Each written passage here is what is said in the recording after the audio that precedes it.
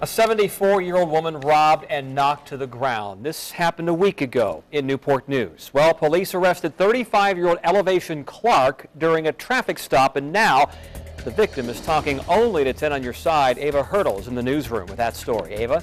Tom, it's an unthinkable crime, but the bruised victim is speaking out in hopes this doesn't happen to anyone else. My arm has bruises where this is the purse, where he pulled it off of my arm. I fought him for it. 74-year-old Arden Washburn got more than she bargained for outside a grocery store last week. She admits a car pulled up in the parking lot beside her and she got suspicious. I'm thinking he's coming after me. What am I going to do?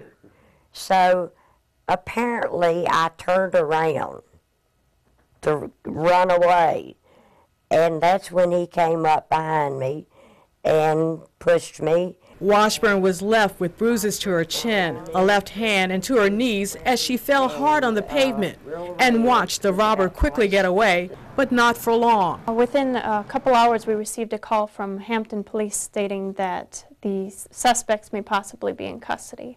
Info we received is that a vehicle was pulled over, and in that vehicle was Miss Washburn's property. Washburn says she only had $40 in her purse, gone along with a credit card. Wow.